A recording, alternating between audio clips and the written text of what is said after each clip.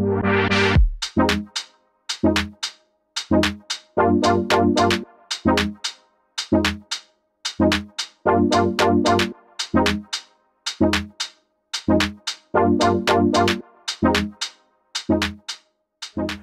I'm Michael Smith and I'm the engineering manager at First Aberdeen. I'd like to introduce you to our new hydrogen double-decker vehicles.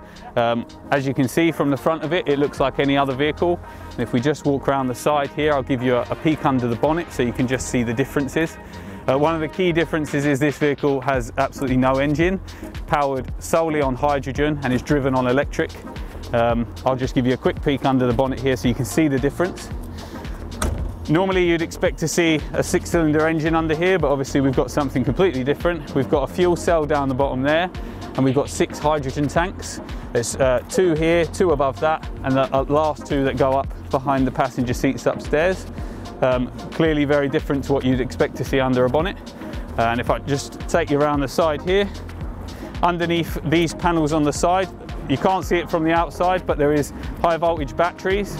The fuel cell just here powers those batteries, and in turn it drives the vehicle.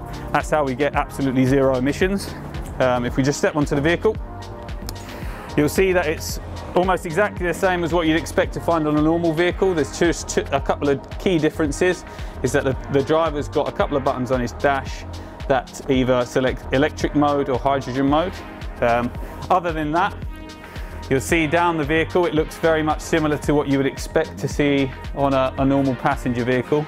As I said outside, the key difference is behind those seats you've got hydrogen tanks. I will just stress they are carbon fibre wrapped tanks, so they're completely safe. Exactly the same capacity as you would expect on a normal bus, and we've got lots of room up here. The key differences here are that behind the back seats just there, we've got diagnostics, so we can access the computer from the vehicle, we can understand faults quicker.